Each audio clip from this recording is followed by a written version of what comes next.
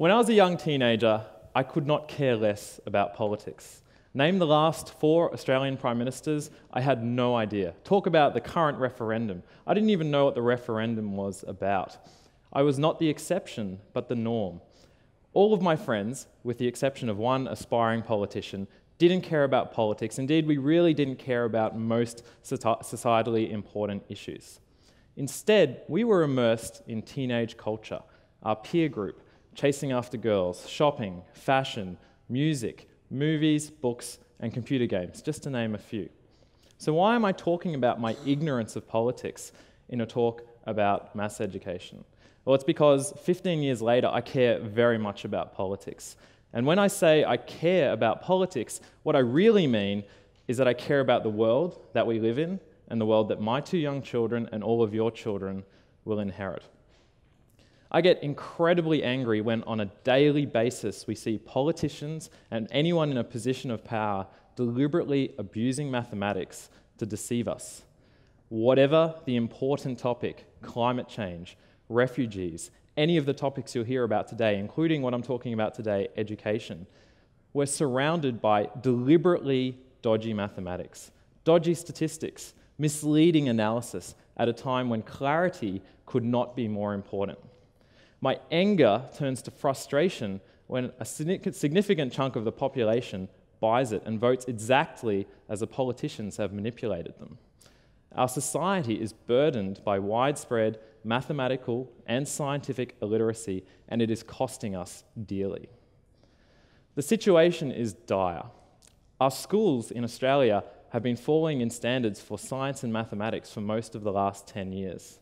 By some standards, up to 40% of high school mathematics teachers in Australia are not suitably qualified to teach mathematics to our kids. Now, of course, we realise this is a huge problem and we're trying to do lots of things about it. Millions upon millions of dollars has been spent and will be spent at federal, state and local levels to try and develop mathematical initiatives to stem this decline in STEM.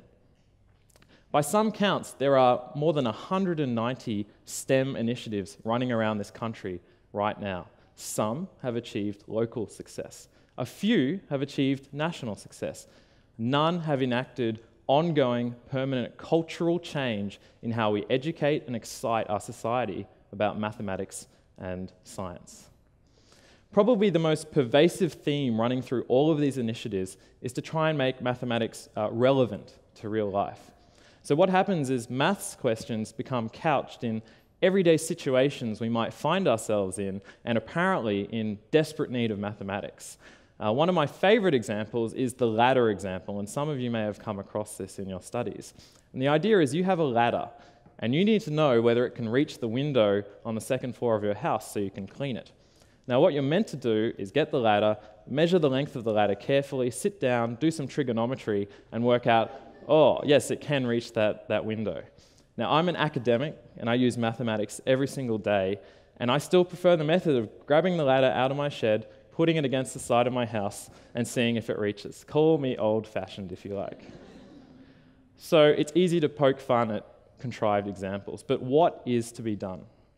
Well, this brings me back to the picture, which I'm sure you're wondering about on the screen behind me. This is a scene very similar to a scene from the movie Taken 2, starring Liam Neeson, and I know some of you have seen it. So the plot of Taken 2, and to be honest, it's the plot of all the Taken movies, is that you take a random member of Liam Neeson's fictional family, you go to a random city around the world, that member is kidnapped, and then Liam Neeson has to kick ass for 2 hours to try and get that family member back. In Taken 2, it's Liam himself who's kidnapped. He's bundled into a car by a local gang, blindfolded, and driven through the streets of Istanbul and dumped in a room with no windows. He has no idea where he is. But somehow, because he's an awesome spy, he manages to get his hands on a mobile phone and he calls his daughter, who's back at the hotel in the middle of the city. And he calls her and he says, grab that grenade out of the suitcase, because he's got a grenade with him in his suitcase, and throw it out of your hotel window and onto the adjacent car park. There's no one in that car, by the way. And then he counts 1, 2, 3, 4.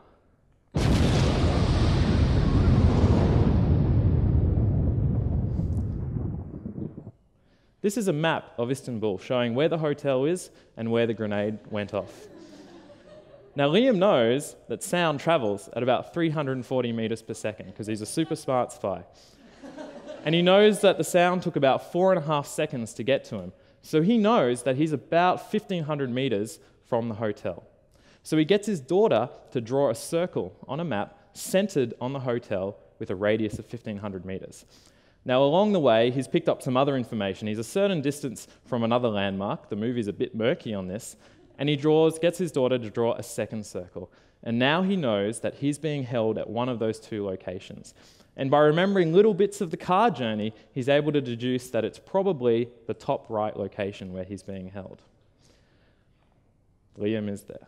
Now, it does not matter that the movie makes a horrible mess of the mathematics, probably gets some of it wrong, does not matter at all. The fact that the situation is quite frankly ridiculous and the movie got hammered by reviewers, that's completely irrelevant at all as well. What does matter is the fact that Taken 2 took in almost $400 million at the global box office. That's a lot of moviegoers. Now think about the dozens of other similar blockbusters which came out in that year alone.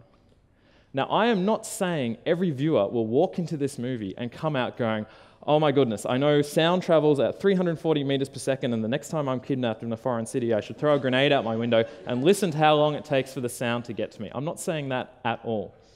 But some people will step at that movie with an understanding or vague understanding for the first time that things like sound take time to travel over a distance, and that the amount of time a sound takes to travel from point A to point B is related to the speed of the sound and the distance.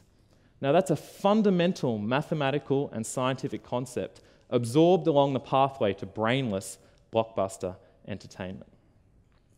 Every day, millions of teenagers the world around consume voraciously this blockbuster entertainment. The Hunger Games, Call of Duty, Twilight, Harry Potter, Insurgent, it's almost an addiction. I believe that this mass consumption of culture can be the savior for our education system. Now, you don't have to tweak the story very much to get the maths into the story. And it's already some of the way there, along with thousands of examples from recent movies and books, despite the best efforts of directors like Michael Bay. You can tweak the story just slightly or change a camera angle, and suddenly your movie is filled with mathematical concepts. It only has to be the lightest of touches. You don't need to corrupt the story at all or remove any of the entertainment value. Think of it almost as an educational certification for your movie, just like the food you buy at a supermarket has a health tick of approval. Then, when your students come into class, teach to that material. Your students will have willingly done their homework. In fact, even if you hadn't asked them, they probably will have watched some of the most recent blockbusters or read some of the most recent best-selling books.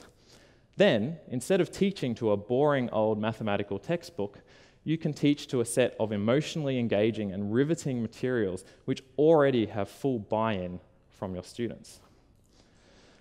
And one of the best bits is simply this. Many students struggle with the literacy and the comprehension to read a complex mathematics problem in a textbook. Almost everyone can sit down, watch, and enjoy a brainless blockbuster movie. Now, there is this widespread apprehension that something which is entertaining can't possibly be educational. Now, I think that it can, and although this hesitation is widespread, there's an even more widely known saying by a great scientist, which I think applies particularly well in this situation. Thousands of the most passionate educators you could ever meet and millions upon millions of dollars have been devoted over the past years towards trying to solve this fundamental problem with maths and science. It's not from a lack of passion, expertise, resources, or effort that our standards are still falling. So what is to be done? Well, we can continue developing conventional mathematical initiatives which attempt a very, very large band-aid fix to the problem.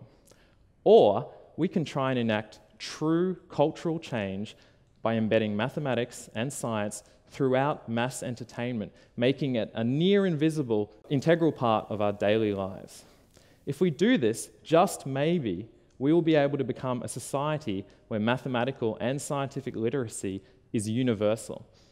Just maybe, as a society, we'll be able to decide how to overcome the challenges facing humanity now and into the future, not based on mathematical misunderstanding, ignorance, or the manipulation of politicians, but instead based on true understanding, our core beliefs, and our core principles. That's my dream, and it's an honor to share it with you here today. I think we owe it to humanity to give it a go. Thank you very much.